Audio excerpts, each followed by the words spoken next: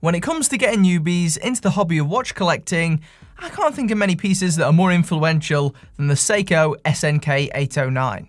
This incredibly affordable mechanical field watch has been a bestseller for many years and holds a dear place in many men's hearts. While this Seiko 5 has some obvious flaws, it's generally considered a top-tier gateway watch. Today, we're going to find out why. Introduced in the mid-2000s, the SNK800 series replaced the smaller, aging SNX and SKX400 series of similarly styled field watches. While the size did increase, it didn't substantially. This SNK809 has some really compact dimensions by today's standards, at a fraction over 37mm wide, 10.7mm deep, and a short lug-to-lug of just 42.9mm. As with many other models in the Seiko 5 range, this is a great fit for small to medium wrists. It never gets in the way just as a field watch shouldn't. With small watches becoming an endangered species these days, I'm unsurprised that so many people enjoy finding a watch with these proportions. I have to admit, I still prefer the slimline case that's available on some of the alternative quartz options. But given the mechanical movement that you get inside this, that's perfectly understandable. The majority of the 316L steel case features a heavily blasted matte finish, giving the watch a titanium-esque look and feel.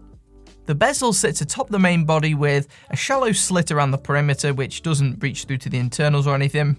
This look is maintained by the similarly finished crown that tucks in to give a strikingly symmetrical look. Positioned at the 4 o'clock position, it won't dig into your wrists nearly as much as a standard crown. Unfortunately, the blasted finish stops there. From a 90-degree angle, you can see the polished finish that inhabits the area between the lugs, along with that on the case rear. This is disappointing, though not greatly visible when on wrist. Given the implementation, I'm inclined to think that's for cost-cutting reasons rather than aesthetic ones. The second niggle, and arguably the weakest part of the whole watch, is water performance. While I wouldn't expect a field watch to perform as well as a diver in this regard, the notched case back on the SNK809 only provides 30 meters of water resistance. While this may sound impressive, in practice this means the watch is only really splash-proof, rather than repeatedly submergible like you get with higher ratings. This is somewhat disappointing and could well shift its purpose from a true practical field watch to more of a field-style watch, depending on your intended purpose. Even a slight upgrade to 580M would be very welcome. Nevertheless, there's one key aspect of this watch that could definitely make you look past those weaknesses. Visible through the exhibition case back is that Seiko 21 Joule 7S26 automatic movement, making this watch one of the most affordable ways to get on that mechanical ladder. While it's far from the most exciting or feature-rich mechanism out there, it is reliable and accurate enough for general use and available in a price bracket that's otherwise dominated by low-cost quartz pieces. In the US in particular, it's still available for under $80 even during lockdown, which is crazy. I'll put a link to this on Amazon in the video description. For a newcomer, I don't think you can beat the magic and mystery of looking through the glass and seeing the springs and gears working away there, even if it's just on a low-end watch like this. Hardlex is also present over the dial. This is Seiko's proprietary hardened mineral crystal, which is generally considered to be slightly more scratch resistant than standard mineral glass, whilst not quite achieving the hardness of sapphire, though frankly I've heard all sorts. I think the dial is another area that adds to the appeal. While only a simple design, it's been executed to a high and tasteful standard for an £80 watch. This variant has a black dial featuring high contrast white text, though there are other variants in the range including cream, blue and green options. I have an affinity towards this dark one purely due to its versatility, along with the dark date wheel which blends in seamlessly with the rest of the dial, something I can't quite say about other models which feature a white window instead at the 3 o'clock position. Even the font in there appears to match that on the rest of the dial, which is a plus. Outside of that, you have a fairly standard chapter ring featuring relatively small numbers, along with tiny lume pips that mark each hour.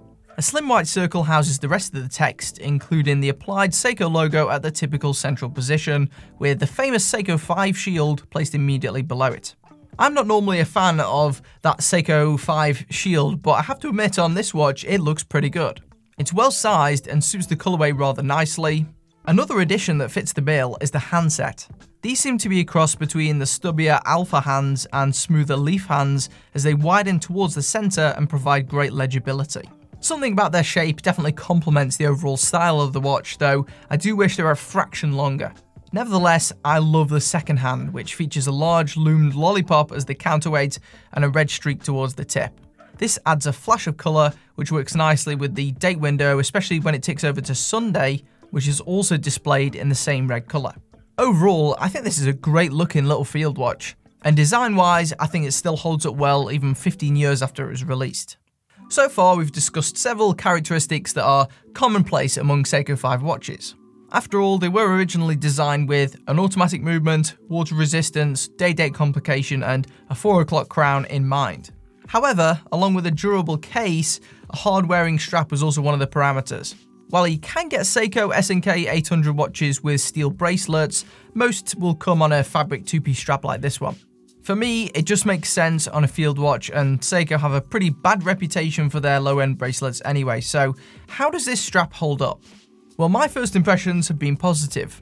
It's got a blasted sign buckle and mat keepers that closely match the finish of the case.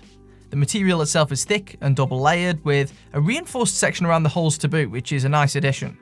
These have a bit of a mixed reputation online, and I think it could be because of the way that they interact with materials. My nylon watch gloves, for example, peel extremely badly when handling this, though I can't say I've had any issues with regular items of clothing. While this strap should be durable, I think aesthetically it'll look better on alternative options. A quick Google search will reveal a ton of alternatives worth investigating. So is this Seiko worth your money? I've said a lot of good things, a couple of bad things. It's funny because I think this is a better watch whilst also being a worse field watch than some of the quartz Lorises I reviewed earlier in the year. Currently, the SNK809 stands out because there isn't a great deal of mechanical competition, with the next rival offering being the larger and more expensive SNZ series from the same brand. Maybe others just can't compete at such a low price point.